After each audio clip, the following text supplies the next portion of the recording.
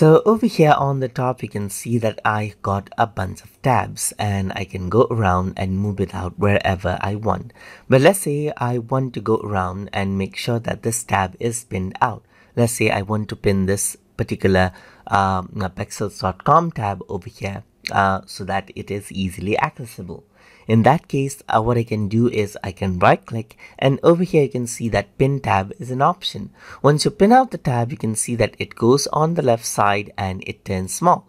The other tabs right here are big, as you can see right here, but this is pinned out onto the left.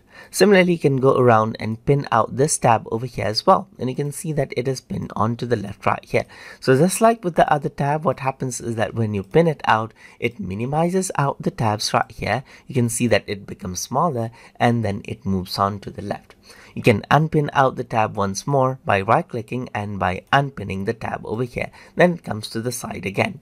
So once you pin the tab, what happens is that it goes on to the left side and stays there. So and does not show the title, so that you can easily access them out. So let me just unpin this, and you can see that this is what you have. Unpin this, this is what you have. And if I were to go around and pin this again, then it goes on to the left side and becomes a small tab over there. And that is how you can pin and unpin tabs inside of Microsoft Edge. So hope you guys learned something as always. And as always, please like, comment, share, and subscribe.